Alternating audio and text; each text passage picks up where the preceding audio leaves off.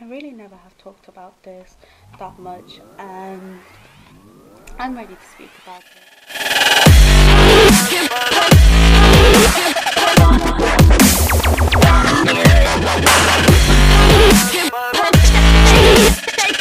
My name is Trav.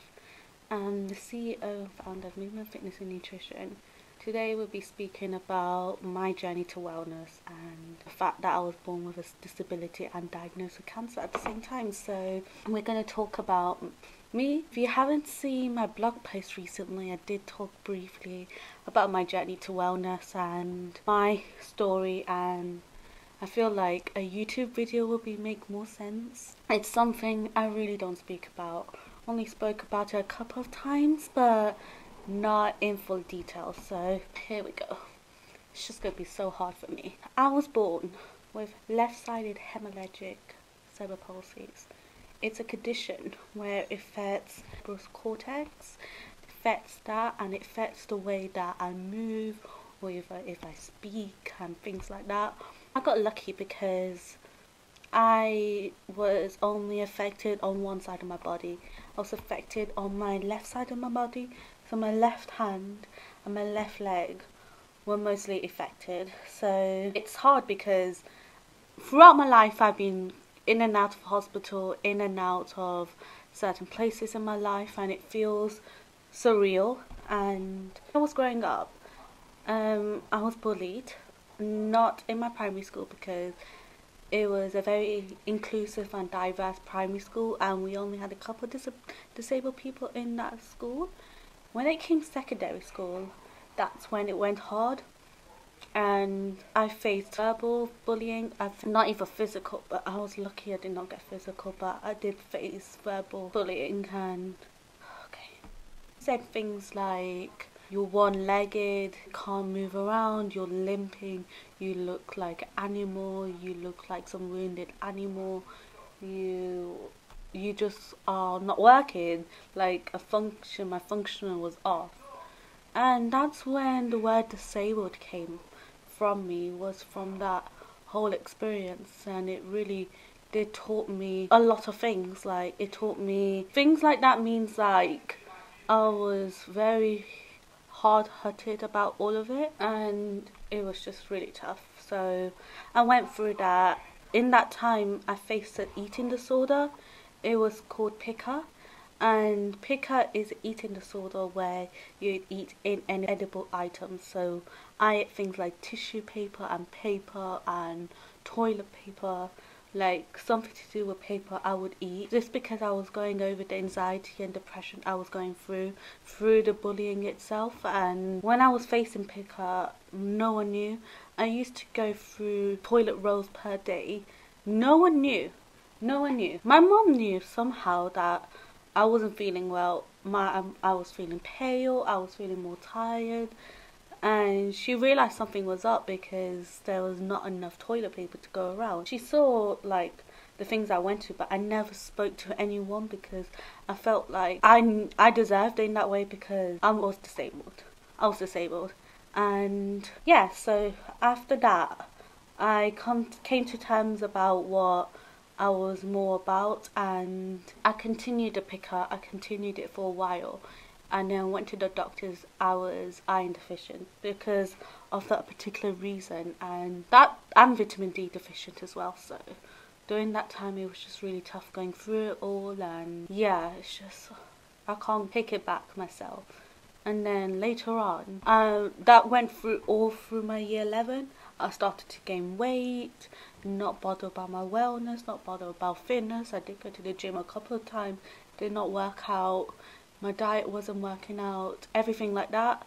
And so then what happened was that I went to college. That's when I was recovering from it all.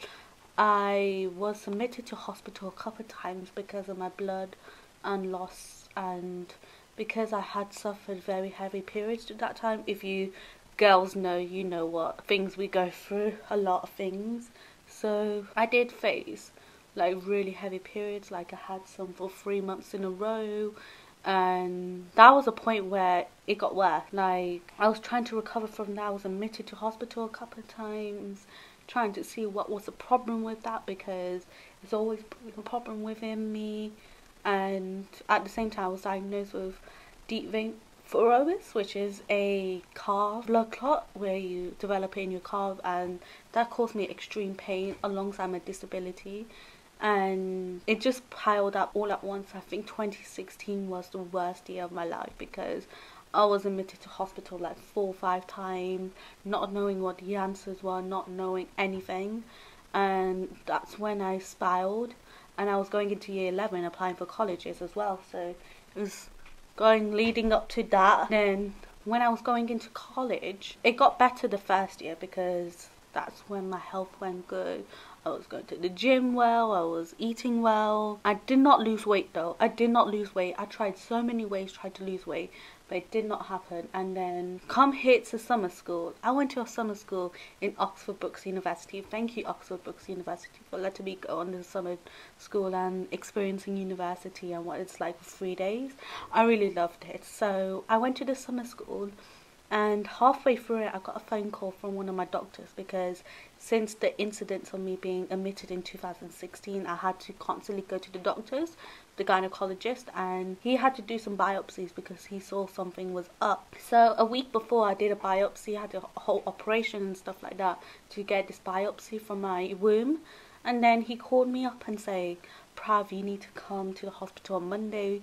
We have the results. We can't tell you over the phone because it'd be better if you tell them in person. So I was going to the weekend thinking, what is up? Because I never got answers for anything due to my periods. I never got answers. And then I was like, what if this is the answer to what was happening? So I went on Monday. I sat down and he told me, because I had hyperplasia in the past. Hyperplasia is when abnormal endometrial lining cells develop over time, and it can cause internal bleeding and things like that. And they said it was a 50% chance I could be diagnosed with endometrial cancer. And as you can tell, I was in the 50%. I got stage 1 endometrial cancer. Yeah, hard to say. And I was a 17-year-old girl coming in, not knowing what was up, not knowing what was cancer, what did it do to your body. I saw so many videos about people losing their hair or vomiting because of chemotherapy and even dying from it. Like, I've seen so many scare stories, and the fact that I was diagnosed with endometrial cancer shocked me. That was the worst day of my life. 23rd July 2018 was the worst day of my life. It was the worst. My mom was with me. She heard the news. She broke down in tears before I did. And when I saw her cry, that made me cry, because I was like, what the hell just happened here? After 6 years of not knowing what was up with me, we only found out. And yeah, so we called my dad over. My dad knew. I saw him cry too, and it was so hard to see this on my parents. And I wish that day was better, because the way we reacted wasn't the best. We didn't know what was coming. So I went through 3 months of chemotherapy drugs. They were drugs. They were not the IVs. They were not anything like that. They were just in small tablets. Have to take half 2 times a day. When I did that, I lost hair. I lost a bit of hair, not too much, but I lost a bit of hair. I was feeling nausea. I was feeling fatigue all the time, and now I knew the effects of the chemotherapy. But I kept having scans and scans. They were like, it's not shrinking, it's not growing, it's just staying the same. So my next steps were to either continue with the drugs, which would not change. You'll still have the cancer. It could grow. Like, it has a 70% chance of growing.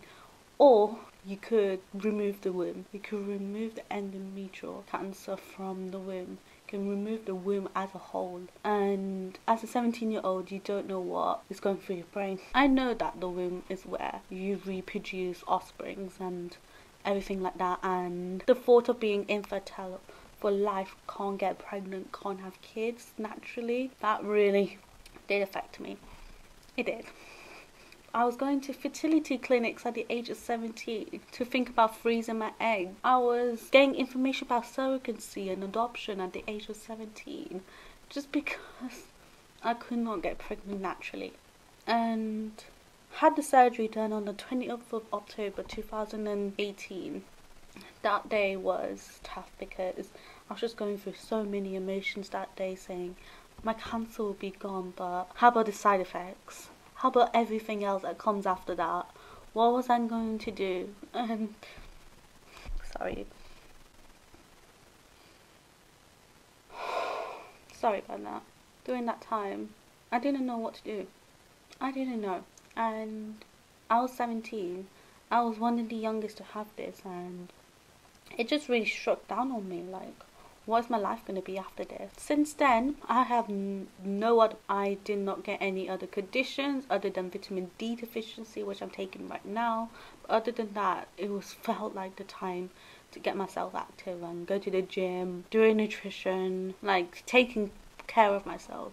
People said I had lost weight, and that was an encouraging thing because whatever I was doing in the past did not help me because of the disabled community not getting enough support, nor that some workouts do not help disabled people. And what I was doing after my surgery motivated me to keep on going and be grateful for what I was. And since then, I've gone better. And then one day when I was coming back from the gym that day, I wanted to help people.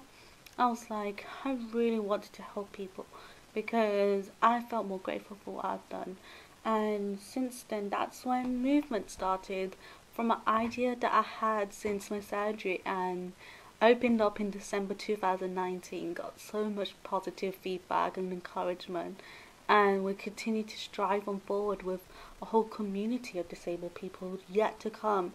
And I'm talking about this almost 1 year after I created the brand, and seeing how it's gone in almost 1 year, and I'm loving the progress that we're making. And we continue to strive forward. We do. And to anyone out there who's feeling like they are not in the top of the world, just keep on moving forward. That's what I would say to anyone. Just move on forward and see what life brings you, because you never know what someone's going through. You need some help, you need some support. I had that support, but I didn't take advantage of it. But what I'm saying is that you should take control of it and be grateful. That's something I would say. You don't feel alone. You shouldn't. Like, there's so many things out there that you could help. Just trust me on this process when I say don't give up. If you want to know more about what we do, we have our website linked in the description. Also to all our social medias as well, linked in the description. And also click that subscribe button just right here. Just click the subscribe button and be notified when we upload, because I really want to help people. And we got some amazing videos coming up, so thank you so much for listening, guys. And please subscribe, like, comment, share this video, share this story of mine, because I'm ready to even share this story to anyone. So make sure you share it and bring some encouragement to other disabled people. Bring some encouragement to other people with medical conditions. I face both. I face disability and cancer at the same time. And I don't want other people to think that. Like, I want other people to be encouraged for what they stand for. And yeah, so thank you so much, everyone. Take care. Bye.